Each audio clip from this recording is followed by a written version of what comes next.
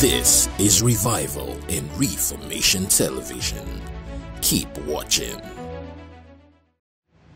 Welcome to Bring It On, a Q&A session on Bible and doctrines. Bring it on, real-life issues and authentic scriptural answers. You can send your questions through our social media handles. Let's join in today's episode. Good morning, viewers. Hello again. Good afternoon, good evening from wherever you may be watching. I want to specially welcome you to our program, Bring It On, where we deal with real-life issues using authentic scriptural answers.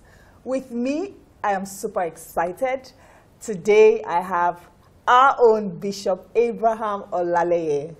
Good morning, sir.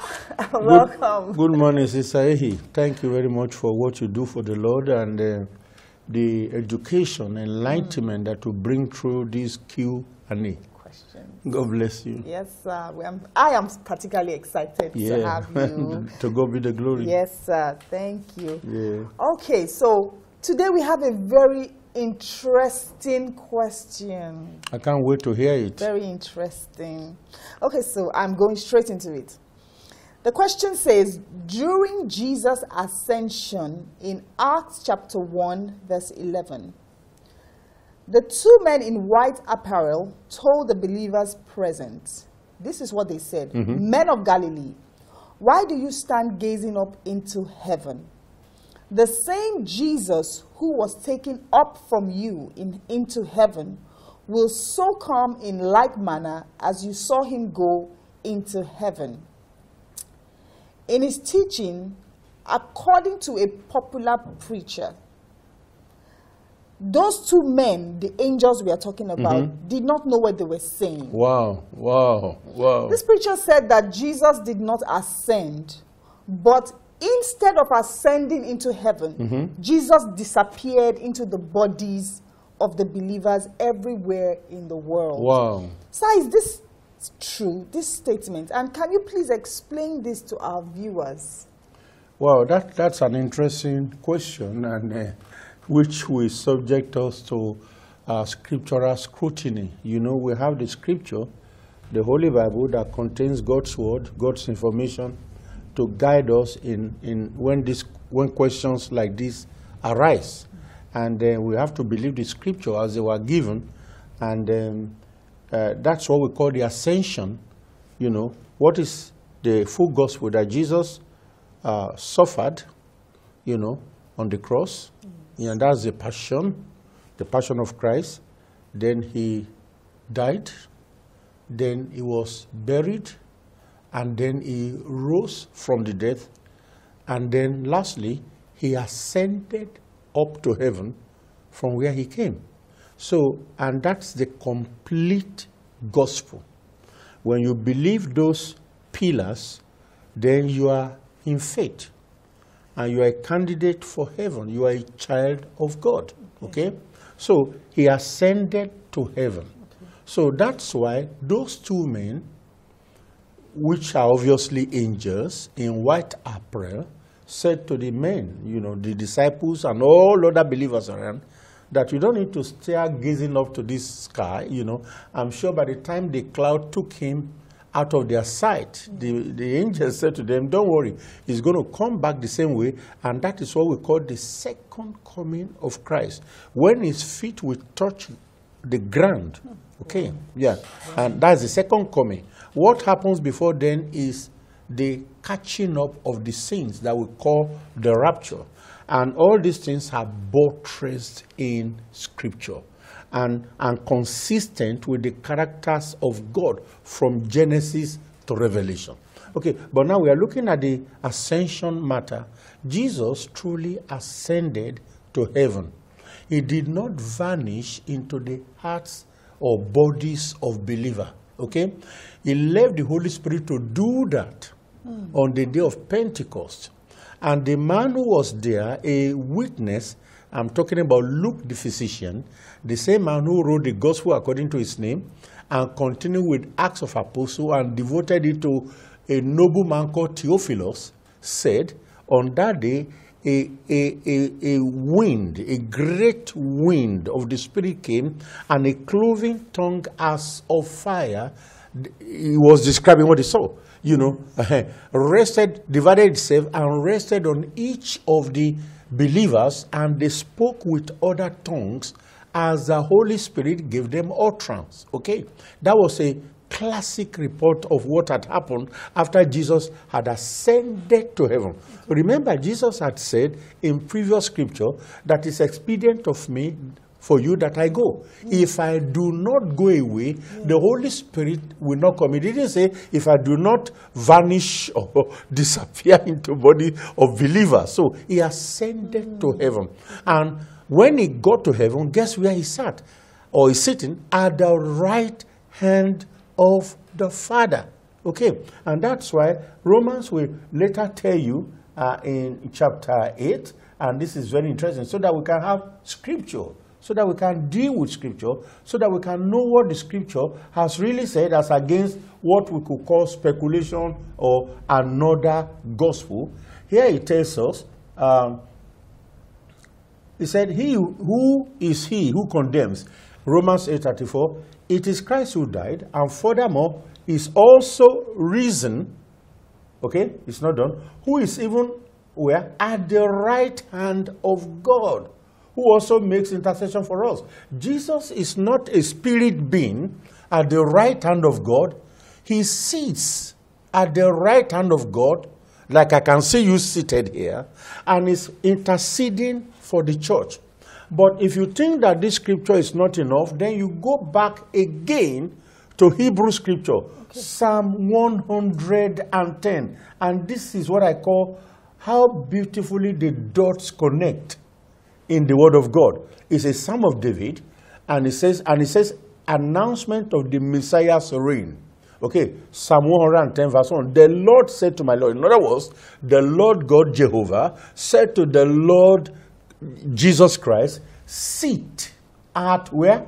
My right hand, till I make your enemies your footstool. So Jesus is seated at the right hand of God. Okay, is that scripture? We have scripture number 2 right now. Yes. Okay, now we now go to another scripture here in Revelations. Okay, which is chapter 5. Revelations 5. I guess I got that. Yes. And I saw in the right hand of him who sat on the throne a scroll written inside, and on the back sealed with 7 seals. Then I saw a strong angel proclaiming with a loud voice, who is worthy to open the scroll and to loose its seals? And no one in heaven or on earth or under the earth was able to open the scroll or look at it. So I wept much, because there was no one found found worthy to open and read the scroll or to look at it. But one of the elders said to me, do not weep. Behold, the Lion of the tribe of Judah, the Root of David, has prevailed to open the scroll and to loose its 7 seals. And I looked, and behold, in the midst of the throne and of the 4 living creatures, and in the midst of the elders, stood a lamb, as though it had been slain, having 7 horns and 7 eyes, which are the heaven spirits, sent out into all the earth. He came and took the scroll of the right hand of him who sat at the throne. He took it from the right hand of God. Okay? Yes. Okay. He himself sits at the right hand of God. And what does that connote? Authority and power. Because Jesus now, according to Revelations 1:5, is the true witness, the firstborn from the dead, and the ruler over all the kings of the earth. So the beautiful thing that we now see in our 4th scripture is Hebrews chapter 1, and that's also a delight to read. It says, God, who in various times and in various ways spoke in time past to the fathers by the prophets, has in this last day spoken to us by his Son. Okay, let me just see time. Verse 3. Who? Now, the Son is being described. Who, being the brightness of God's glory and the express image of his person, and upholding all things by the word of his power, when he had by himself purged our sins, what did you say? He sat down at the right hand of the majesty on high. So Jesus is physically seated at the right hand of God. When such person said that Jesus vanished, he did not go into ascension, you have cut off the gospel. You have destroyed what is the essence of the gospel. He ascended, but guess how many years before that has been prophesied in Psalm? Yeah. Almost 700 years. That sit at my right hand until I make your enemy your footstool. Wow. This has brought a lot of clarity as against what we are hearing, that Jesus disappeared. But also, can I ask a question? Could it be that he was trying to say maybe Jesus is now in the hearts of people? Could that be? Yes, if we say Jesus is in our heart, that's all right. Jesus said, when I go, I will not leave you as orphans. Yes. I will come back to you. I am with you now, but when I come back, I will be in you by the Holy Spirit. Because God, the Father, Son, and the Holy Spirit, they are one. So wherever the Holy Spirit is, Jesus is there. And God the Father is there. So it's correct to say, yes, Christ is in us. So therefore, the Holy Spirit is there. Or the Holy Spirit is in us. So Christ is there also. So it does not diminish the fact that Christ, according to Scripture, is seated at the right hand of the Father. A place of authority. That nobody else can ever occupy that right hand side of God. But God's unique Son. For all that he did. And it's amazing that he's not just sitting there, he's sitting there until all his enemies will be brought under his feet by his Father. He says, sit at my right hand until I make all your enemy your footstool. The kings of the earth and their rulers who are against the Lord God and his anointed Messiah. Wow. Okay, still on this question, Bishop. I think there has been some misunderstanding. I've heard a lot of people say this Trinity, they really don't understand this Trinity about God the Father, the Son, and the Holy Spirit. I've heard a family member very close to me even say, God is God, God is one, which is Father, which is Son, which is Holy Spirit. So if we say, this also brings clarity when we say Christ has ascended and is seated on the right hand of the Father. So Christ the Son and the Holy Spirit with us. Now my question is also in prayer. Is it okay? So I need clarity for our viewers, because people pray, they say they pray to Jesus or they pray to the Holy Spirit. And it's the same thing as praying to God the Father. So we want clarity in praying as believers. There is nothing that should be confusing to any believer. You see, whatever you say to me about yourself, I have to believe it. You say, this is my father's name, my mother's name, this is where I hail from. It will be out of place to begin to question the veracity or the truthfulness of your claim. So you are who you say you are, even as a man. How much more when God says, I am a God of Trinity. I reveal myself in God the Father, God the Son, God the Holy Spirit. Every human being is of tripartite creation. Spirit, soul, and what? Body. 3. So it pleased the Father that he should exist in that form, in the tripartite form. So at creation of men, he said, come, let us. That is Jehovah Elohim. Let us create men in our image and after our likeness. When Isaiah saw the glory of God in Isaiah 6, God said, whom shall I send? And who will go for us? You see the plural dimension? Yes, yes. And Isaiah said, here am I, Lord, send me. So God has shown himself to be tripartite. So why should we have any problem with that? But however, Jesus came and revealed the Father to us. We didn't see God or recognize God as a Father. They saw him as God. They saw him as the, invisible one, Almighty. But Jesus came to introduce to us a Father. It takes a son to bring another human being into sonship. A slave or a servant can never reveal a father to you. Yes. A slave cannot say to another slave, hey, this my boss is your father. Is he the father of that same person? No. But it took Jesus, the son, to say, hey, I want you to know this God the way you have never known before. I want you to see him as a great God, a kind God. And we call him Abba. He said, so when he taught them to pray, he said, say, our Father, who is in heaven, hallowed be your name. Wow. Your kingdom come. And we now know that his kingdom has come when Jesus came to the earth. His kingdom come, and his will is being done on earth right now as it is in heaven. So we are happy about that he is a Trinity God. That is he who says, that is what he say, that is who he says he is.